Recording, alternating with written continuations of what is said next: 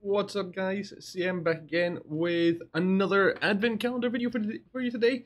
Today we have the 50 TP prototype. This is the tier 8 premium Polish heavy tank, and this actually might be worth it because I actually had a really good time when 3 marking this thing. It's still a decent tank and could be a good credit grinder as well, actually, from what I remember. And armor wise, I'm going to start there. It's actually pretty good. You do have a couple of weak spots. So, for example, your lower plate and the driver's hatch isn't that weak if pointed straight on. Well, this part you can pen, but then these are pretty strong. And then, like you can see where the turret ring is. That's also pretty strong at this angle. However, what makes this tank weird when it comes to the weak spots is when you angle. Because of how the gun depression works in this tank, you often have to angle to get the most out of it. So, as we can see here, it says 10 degrees, right?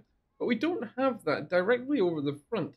So, to get that 10 degrees, your gun has to basically come to where this little joint is right here to be able to depress fully. Otherwise, you're only going to get about 6 to 7 from what I remember. So keep that in mind, because what happens when you angle is you flatten out this part here.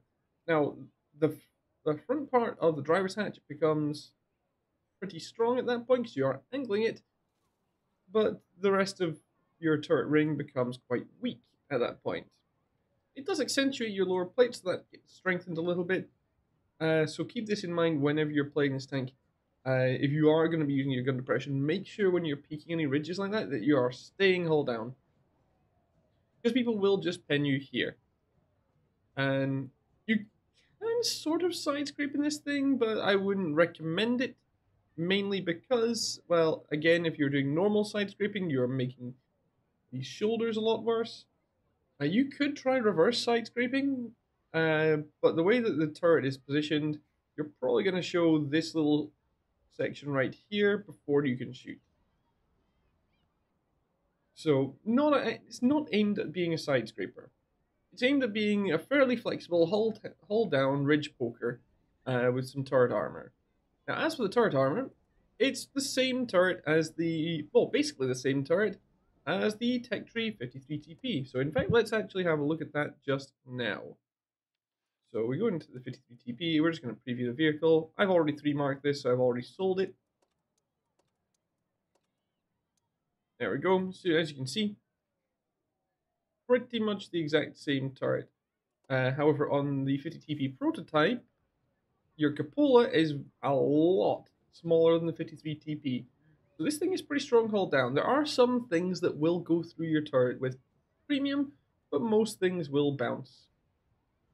And we're really only talking about tier 10 tank destroyers, realistically speaking. And so you should be fine against most tanks that you face. Now, as for everything else, the view range on this thing is pretty good. 380 meters base view range. So you're able to spot for yourself pretty effectively with a decent crew, optics. I usually run food just to bump it that little further up, but you can spot for yourself without too much trouble. Your mobility is actually not too bad either. It can go all the way up to 35 kilometers an hour and forward and 14 in reverse. 14.17 power to weight, so it's not too bad. And again, like I say, gun depression is pretty good on this tank. As for the gun's a little bit of a weird one. So it's one of those where on paper here it looks like it would take forever to aim. But in my experience, it didn't. Partially because of soft stats. I think the soft stats on this thing are actually pretty decent. So you might not find that aiming is as big a problem. I also found that the RNG on this gun was actually pretty good when I 3-marked it. So when I was snapshotting and not fully aiming, this gun seemed to do pretty well at that. Even then, it doesn't take that long to aim in, and if we go into the field mods, you always have the option to speed up the aiming anyway, which improves it by about 5%, so keep that in mind. Depends how you want to kit this tank out. And 440 alpha damage is pretty nice though, even at tier 8, where we do actually have a few tanks that have this alpha damage now. The pen, however, is the bit that's slightly holding this back. 218 AP is not great, but if you're playing this tank right, you'll be engaging targets that you can pen with that first, and then you can use your APCR against heavier targets later. HE is pretty nasty on this as well. If you're fighting squishy tanks, 560 alpha damage for 68 pen. So that means you could two-shot a Rheinmetall Scorpion or Rheinmetall Borsig without any trouble. As long as you average roll, of course. That is always the caveat here. Anyway, guys, I would say if you're looking for a trainer, like a premium tank to train your crew for the Polish heavies, this is good.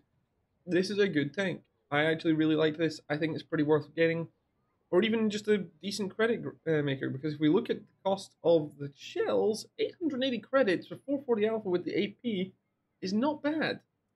So this thing, I found that this could grind credits pretty effectively. So yeah, this gets my, it's kind of worth it, seal of approval. Let me know what you guys think down in the comments. Have you played this tank? And if so, what did you think of it? If you haven't played it, let me know if you decide to go for it. And otherwise, that's all from me, guys. Peace out.